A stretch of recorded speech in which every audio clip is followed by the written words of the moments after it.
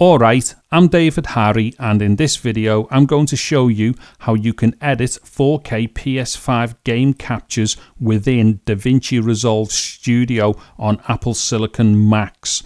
Now for this video I'm going to try and do it as short as I can without going into too much mumbo jumbo. However, there will have to be some technical stuff that I'll have to explain as I go through this, because as standard you can't quite simply just copy the PS5 capture from your PS5 and put it into Resolve on your Mac and it sees it. And the reason why is because Resolve is not compatible with the basic file that is produced by the PS5 when you're doing 4K. So I'll explain this as I go through it, and a couple of other things that we have to do in order to do this. So on the desktop here I've got a folder that says PS5, and this is simply stuff that I've just copied over from a PS5. So if I go into here, go into create, and then go into video clips, and this is going to give you, like, you know, that structure you've got on your PS5 for your game captures. So I'm going to concentrate on this Call of Duty thing here, and I'm going to use this file here, which is basically some 4K 60 game capture from Call of Duty. Now what I need to do is to prepare this file first of all in a different piece of software than Resolve, and that software is going to be this one, which is LosslessCut. Now there will be a link in the video description taking you to where you can download LosslessCut, and the reason why we have to use this program is because this will convert the container that the video file is in and the audio file into something that Resolve will actually see. So what I'm going to do is just go through this as basically as I can to do with one particular function. However, this LosslessCut program is really powerful and can do a whole bunch of things, but like I say, just for the sake of this video I just want to do one thing, which is basically just change the container for the codecs. Now when you launch LosslessCut, the first thing you need to do is come up here where it says working dir set, which I think means working directory set. Click in there and then tell LosslessCut where it is where you want to save your files that it processes. So as we can see here, I've got a folder called LosslessCut, which just happens to be there on my desktop. So that's all good. Okay, so what I'm going to do now is just to bring in this game capture footage into LosslessCut. So quite simply I'm just going to grab the footage and then just drop it straight onto it, and as we can see there is the game capture footage. Now right now this game capture footage is inside a container or a wrapper which is called WebM. Now it's this WebM thing that Resolve doesn't understand, but with inside WebM it has got two codecs, one for the video, one for the audio. The video codec is VP9 and the audio codec is Opus audio. Now both of those codecs are things that Resolve will see. However, what we need to do is to change the wrapper or the container to .mp4, and then Resolve will see both of those codecs with inside an MP4. Now this process that I'm about to do here does not re-encode the footage. It literally just takes the video and the audio codecs and rewraps them into a new container, so we do not lose any quality whatsoever. And like I said before, this particular piece of software has got some really cool functions about it. However, for the sake of this video I'm just going to concentrate on the one simple function of changing the entire file from WebM to MP4.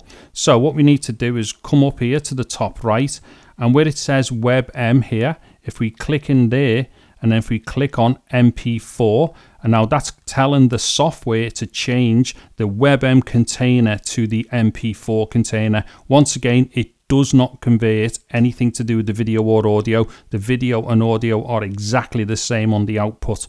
Then what we do, we come down to here on the bottom right where it says export, click on there. Now I've already obviously selected where my files are going to go to, which is LosslessCut. Now there's a name there that says COD. This was actually something that I'd used earlier on for something, but I'm going to leave it at that. Now what you need to do here is to just type in here and give your file a meaningful name when it does the export. There are other functions within the software to do with naming structures and stuff like that, but like I've said, I want to try and keep this as simple as possible.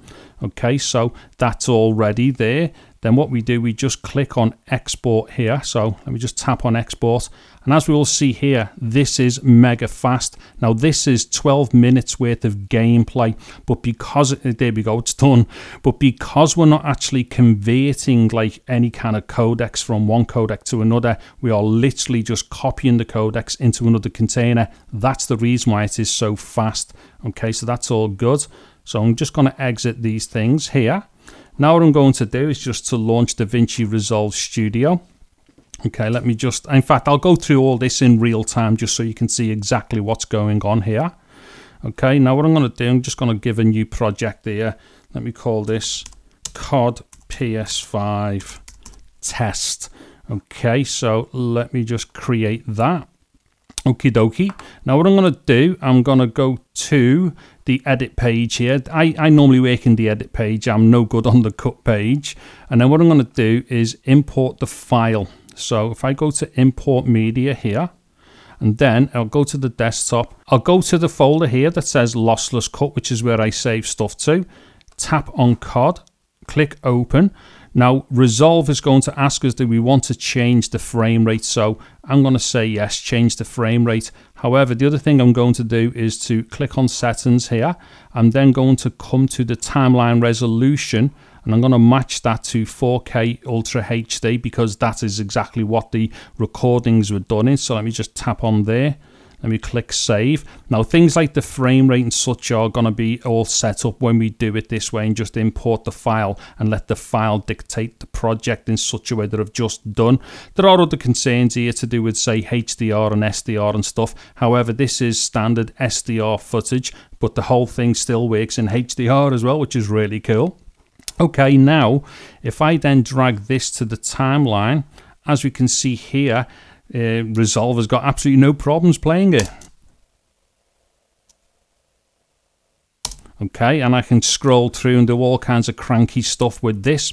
However, at this point, the file isn't actually quite right, and the reason why is because when LosslessCut does this transfer, unfortunately it doesn't get the actual video levels correct. So right now what's happening is Resolve is interpreting this footage as RGB, or basically full video levels, and the actual colors or the brightness and stuff is not actually correct. So what I need to do first of all, before we go any further, is click on the file in the bin here, then right click that. We'll go to clip attributes. Let me just move this to one side, and then we need to change this to video where it says data levels. So I'm going to change that to video. Now watch when I click OK, we will see the picture kind of go a bit darker or a bit blacker and stuff. So watch this. So click OK. And there we go. So the pitch is now correct. Like I say, this is not a problem with Resolve. Unfortunately, what it is, LosslessCut, actually when it does the actual movement of the codecs and stuff, it unfortunately flags it wrong, and it flags it as full as opposed to limited. But right now, this is all exactly right. So from this point here, you can go through and do whatever you want to this and do all the editing that you want to do and all the rest of it. Okay, so just to summarize then, this particular process works perfectly with DaVinci Resolve Studio on Apple Silicon Macs.